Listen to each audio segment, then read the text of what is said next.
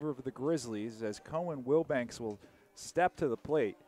But, Matt, we have a very, very special guest joining us, and we have Mr. Robby Gutierrez joining us live via Zoom into the Grizzly Digital Network. Robby, how are you today? You know what? I'm doing well. I'm excited to be here and excited that I could be on the broadcast with y'all. And first and foremost, thank you for inviting me. I wish I could be in Lawrenceville today for all of this, and really wish that I could join y'all. Unfortunately, American Airlines had other plans and ideas, and the weather, I'm not going to fully blame them. The weather in North and Central Texas didn't cooperate with our beautiful weather in South Texas. I say that as we had hail yesterday. So I'm just happy to be here, guys. I thought windy and chilly was tough for us today, Patrick. Yeah, it's a bit cold in Lawrenceville for us, but Robby, it's been our honor and our pleasure to recognize Cody Butler. I'm sure you've been dialed in all day. He was more than just your co-host. He was your friend, your brother. You've talked about it multiple times on the podcast. When you've been watching, I know as painful as it's been from afar, but what have you taken away from the impact of all of our guests today? Cody has impacted so many lives and what he's done for this level, and really, there's never going to be enough recognition for what he's created. There will never be enough recognition for what he's created and the work that he's done. This level of baseball owes him a lot for that. And I think the coaches, a lot of the parents, players that we've developed relationships with, they realize that and the impact that he's had. I mean, I was thinking about it last night going into today, and the impact he's had on my life as a whole. While Cody was here, I still feel him with me in so many senses of the word. But I think about even into the next life, he continues to impact my life. The relationship that I've built with his family, and the good that's come out of that. I used to send Cody pictures of Layla and photos of her and things. When she would play t-ball and things like that. I was sending his mom photos of Layla yesterday. Talking about the girls and Jackie and Layla and just continuing to, as I build my family, gaining family members from Cody's family and being able to have them become part of my family. And so O'Sabin reaches there on an infield single that pulls Demasi off the bag. It's 1 out in the inning as McGuire will turn the lineup back over as he's the leadoff hitter. So, Robby, I mean, for people that maybe don't know the background story of forming the podcast with Cody, I mean, how did that formation work? Of course, you guys shoot into the top 100 of sports podcasts in the United States, and give us a little bit of background on that. Yeah, so, it's kind of the same way I met Matt. Kaiser was out there, and I think GGC that day the GDN was not as massive as it is now, and they needed somebody to, help them with the broadcast. I was available from Kaiser to do that, and I stepped into the role. I tried to be as partial as possible that day, and I went ahead and met Cody, and we got to talking. We had talked online quite a bit, and that relationship kicked off that way with a trip to GGC, and the next thing you know, the next year we were hosting a podcast. It's funny. I think back to that meeting. You mentioned it a couple of times in the podcast when Kaiser came up here for the opening round. And I remember having talked through our professional relationship for covering Kaiser and then had my personal relationship with Cody. And honestly, all I thought about was like, man, these two dudes would get along. That's the only thought process I ever had. So I was like, hey, Robby, Cody, Robby. I didn't think anything of it other than the fact that, like, we share that common bond of interest of having not only played NAIA baseball, but we just love the sport. I mean, we're sitting up here on a Saturday in April, we're watching 2 baseball games, and we wouldn't want to be anywhere else. And so I appreciate the recognition. I want no credit whatsoever for what you guys have built, because not even in my wildest dreams did I even imagine that you guys could put together what you built. It's absolutely incredible, Robby. It has been. It's been incredible. When I think back to it, I think about those first couple shows, and I remember he wanted to remain anonymous. Yeah, I remember that. In the first season, he didn't want Was it Cody Man 10? That's what he wanted to be called, like Cody Man 10. Yeah, it was crazy. He went back and forth. I called him, Mr. NAI ball, man. Yep.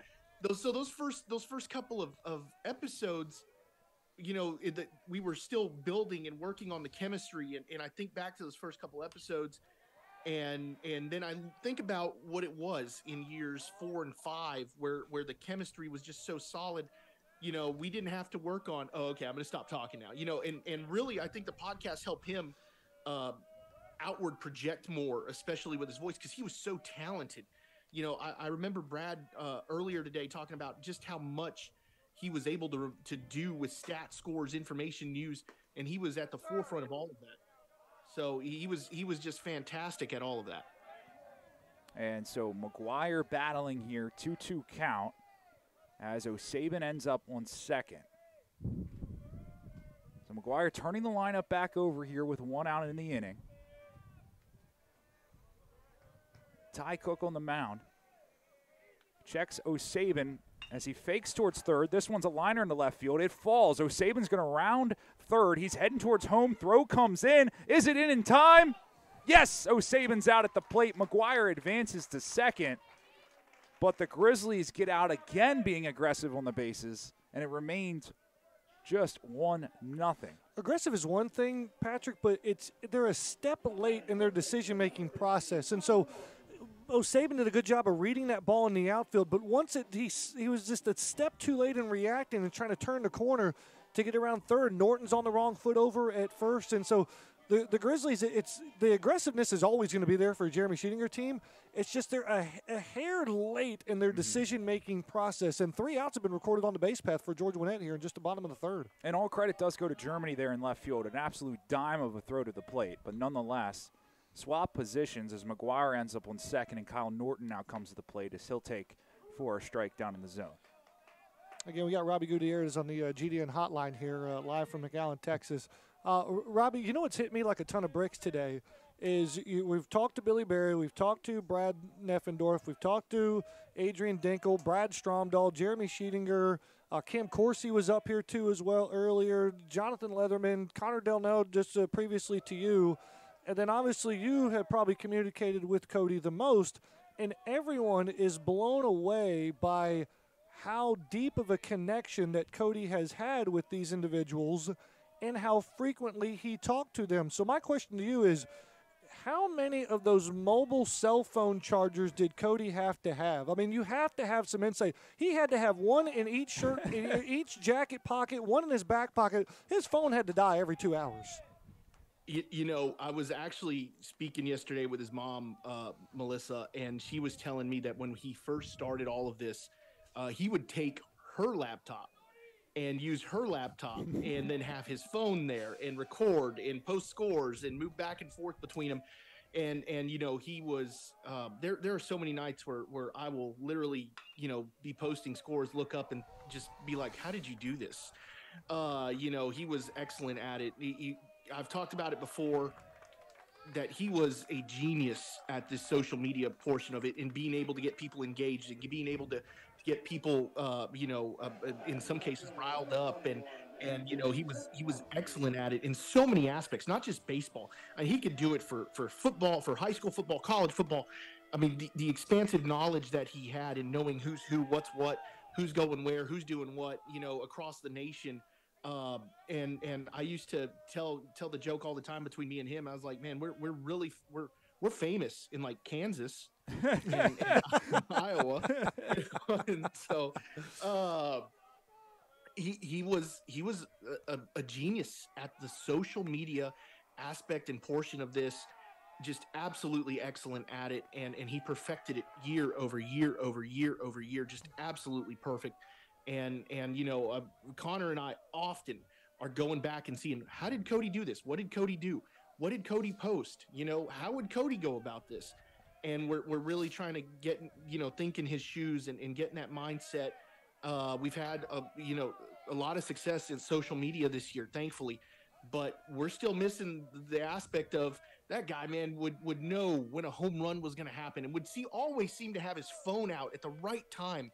When he was there at a game. And by the way, I would be hard pressed if I didn't say Cam Corsi, as far as Cody Butler is concerned, is the greatest Grizzly baseball player of all time. That in his in Cody's eyes, I would agree with that. I would agree with that. Yeah, 100%. And Corsi and Griffin Keller are a close second. Yeah, yes. You know, I remember with Cam Corsi the last year he was out there, just tearing the cover off the ball, and you know, Cody would call him, you know, Altuve. Yeah. And so he was fantastic, and getting to know Cam over the years, and even to an extent, you know, his family has been fantastic, and seeing the job that he's done and the work that he continues to do in that area.